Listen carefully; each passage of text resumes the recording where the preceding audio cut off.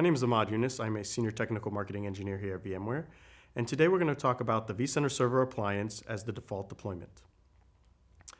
The vCenter Server Appliance has many benefits in 6.5, which can be broken up into three different categories. The first is operational.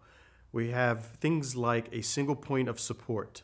The next is features. There are exclusive features only to the vCenter Server Appliance, like native high availability and backup restore, as well as time.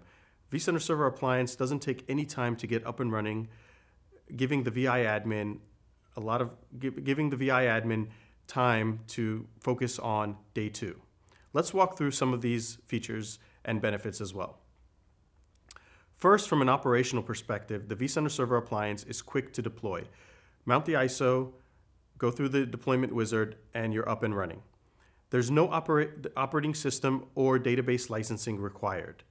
There's hardly any database maintenance that's needed because the vPostgres database is already tuned for the vCenter Server application.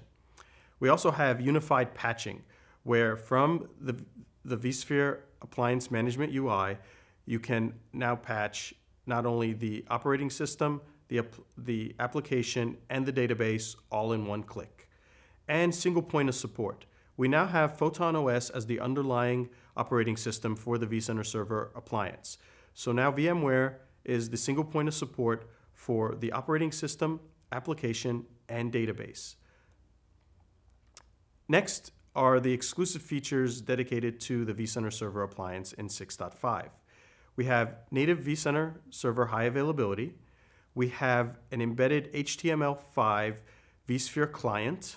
We have vSphere monitoring in the form of the vSphere Appliance Management UI, giving you the capability to get more visibility into the appliance, things like CPU, memory, network utilization, as well as visibility into the database.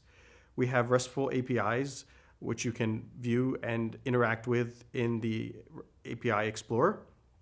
We have native file-based backup restore. VMware's Update Manager is now included as part of the appliance.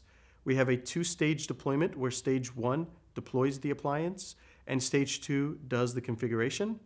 And finally, we have migration tools to allow you to get from a Windows-based vCenter server directly to the appliance. Check out some of these features at the VMware product walkthrough, and remember to check out pubs.vmware.com. Thank you.